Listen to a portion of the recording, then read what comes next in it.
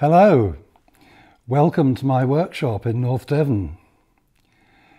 Now, I am particularly pleased about this new Tormek jig, which is the SE77, and you may wonder why. The reason is that it gives me an accurate and repeatable method of grinding the sort of cambers that I need on my bench planes. I have never really had this before. Now, in the early days, when I had the very simple blade jig and it got worn, I used to find that by pushing down really hard on one side and lifting the other, and then reversing the process, I could produce something in the direction that I wanted. Later on, I came across this improbable looking beast, which is the jet camber jig. And it does work, and I have used it for many years. But it is rather cumbersome, and it's not very easy to change. I think you can see that the blade goes in the center, which is where the pivot is, and then the two sides move up and down to give you a little bit of camber. So rather cumbersome. This jig, however, seems almost perfect.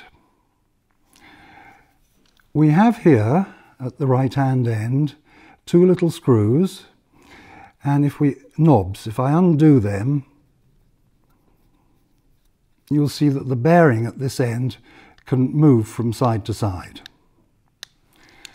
Now, as that bearing moves from side to side, the blade moves from side to side on the Tormek stone. I'll be showing you a bit later on. And we can grind a camber. Now, what's more, what I've discovered is that if I release these knobs by half a turn each, I can get a small camber which suits my bench plane, my 5.5, which is tuned up as a super smoother. If I undo them both by one turn, it suits my block plane blade. And finally, perhaps most useful of all, is if I release them by two turns,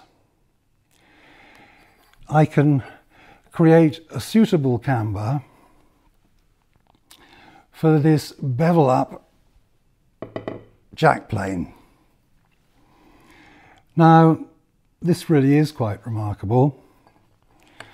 I expect you may well know that if you put that kind of bevel onto a bench plane blade, the wood will only see that much of it because the blade is pitched at 45 degrees. But if you put this much on a low angle jack plane, the wood will only see that much, much less.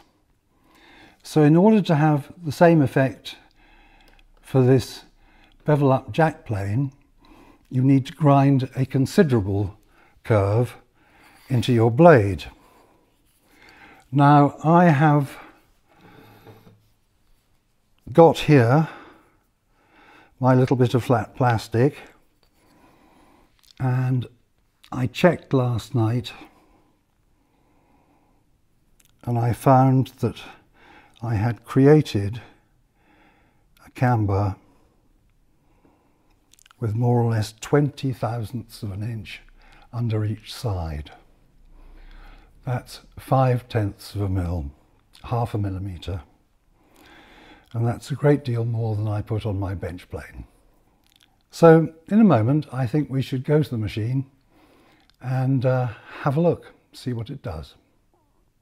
I'd like to show you the grinding of my low angle jack blade as an example of exactly how you set about using the jig. Now, I find it very useful these days to mark my projection on the plane blade. It's one less thing to think about when you're trying to clamp it into the jig and get it square. I find that a very useful tip. I'm also going to black the beveled side so that I can show you what's happened when I've done it.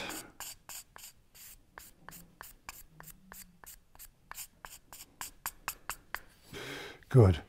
I love this technique of putting black onto bevels for grinding and to some degree for honing, because it shows you exactly what's happening.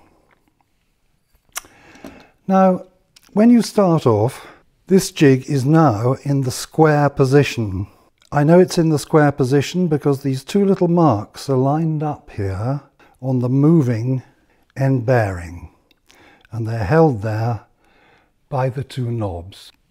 So if I were to put in a blade that I wanted to be square, I would put it in and slide it up to the little lip here, and it would produce a square result.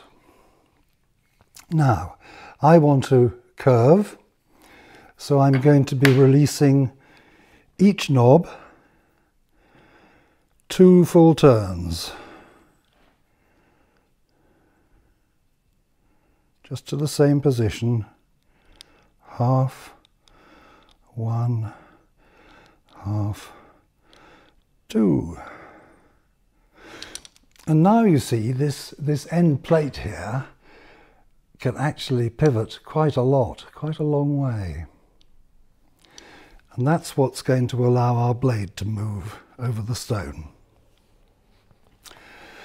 Now, when cambering a blade, it's very important that we keep on centre. And centre, you notice, is directly above this bearing. I've put in these extra marks here. These are just to show the width of other sizes of plane blade which I have. So I go into the jig like this. I set my projection. And also I have to check that I'm on centre. Now that's remarkable, I'm pretty pleased with that. I need to mention yet another thing. This knob has been allowed to slide, so I can move it closer to the blade, and it gives you more positive clamping, and it reduces the chance of bending the clamping plate which is underneath.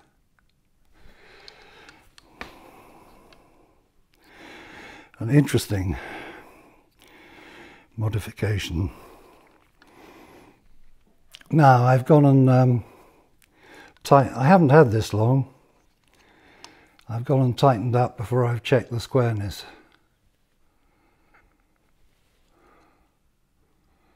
Well, I've been lucky this time. That's virtually perfectly square. If it wasn't, I'd slack off one of the knobs and use my little hammer here to just tap the end, I think. So, over to the machine.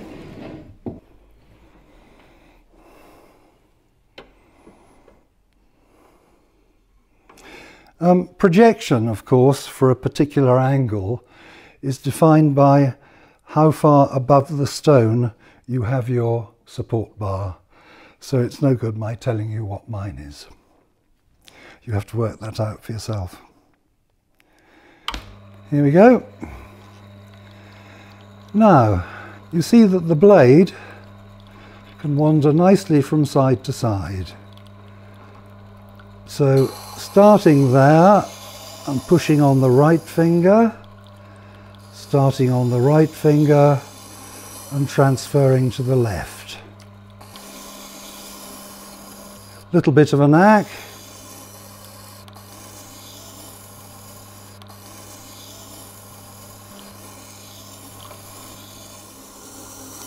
I expect you all know that you don't grind right to the edge of a blade very often. That is, unless you're in the habit of hitting stones and nails. But when forming a new shape, I think it's a good idea.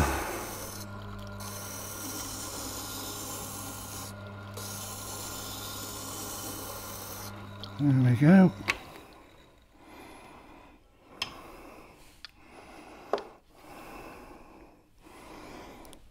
And there is my result.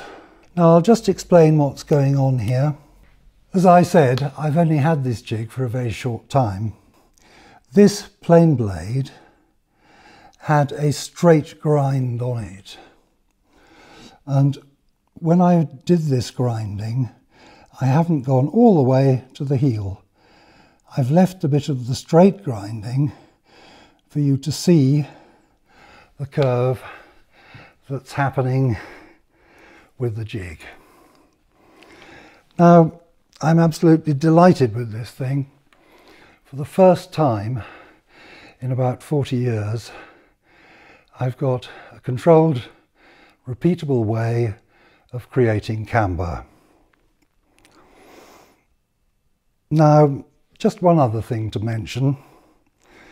Tormek seem rather keen on this, and I don't really understand. They point out that if you grind all your chisels out of square, you can make a small adjustment on the wheels, the knobs here, and you can square them up again. Now, if you've dressed your wheel recently, and if you haven't moved your bar, you should get square automatically. However, I thought I'd have a bit of fun. I undid one of the knobs as much as possible and saw what I could get. And what I have here is a sort of micro skew. I can't quite decide what its best name is actually. But that demonstrates the capability for correcting squareness or producing out of squareness. So, a remarkable thing which I'm very happy to recommend to you.